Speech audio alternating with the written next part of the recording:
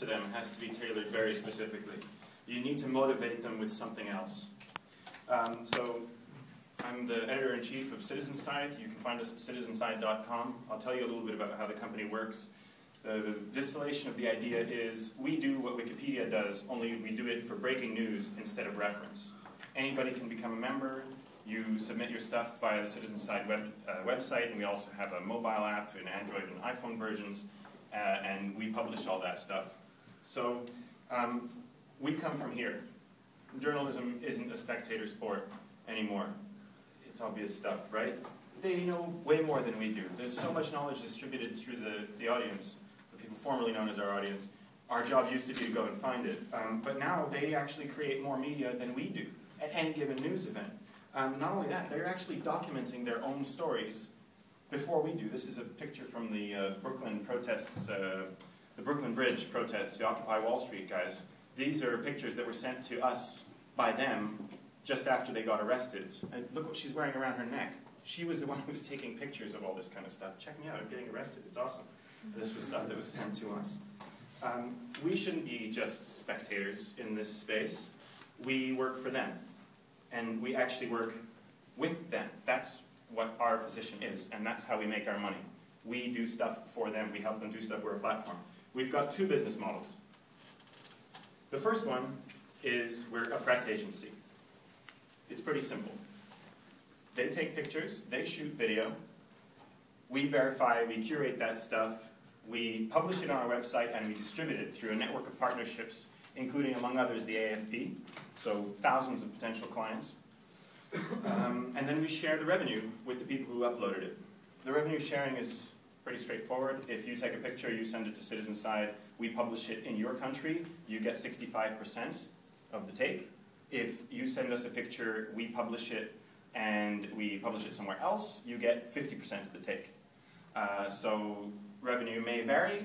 For people like one of our contributors was the one who broke the John Galliano racist rant in a Paris bar story. You could make enough money to equate roughly a year's salary.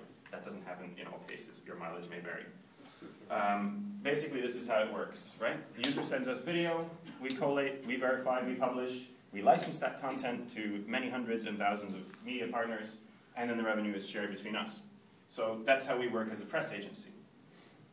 Now, the thing about this that's key is the financial rewards aren't really what motivates the users.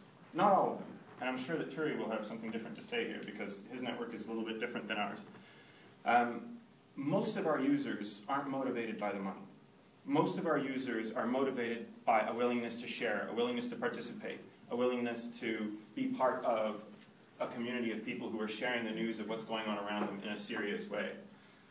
Most of them don't want to post their newsworthy video to YouTube where it will be drowned under funny cats and Lady Gaga's latest release, but they want to do something different with it. Now, I'm not discounting for a minute the fact that we do have a hard core of pro-am users who are there because they want to get exposure for their photojournalism, and we cater to them just like any game designer needs to cater to the hardcore but play to a wide audience. However, the broad range of our network is motivated by something else, an intrinsically rewarding experience. That's why we bake game design right into the heart of what we do.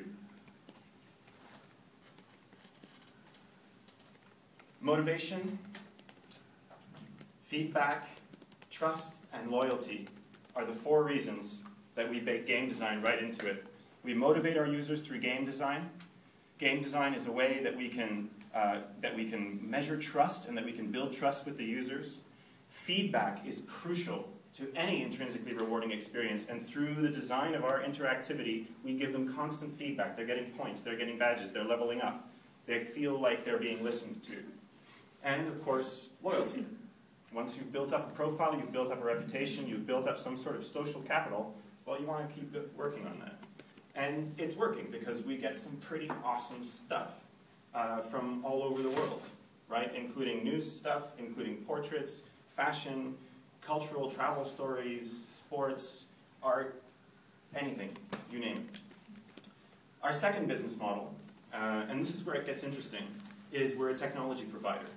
So we've developed a pretty sophisticated software suite to manage and help in the verification of all of that incoming content. So we call it the back office, and it's a piece of software where we can tell a lot about incoming imagery.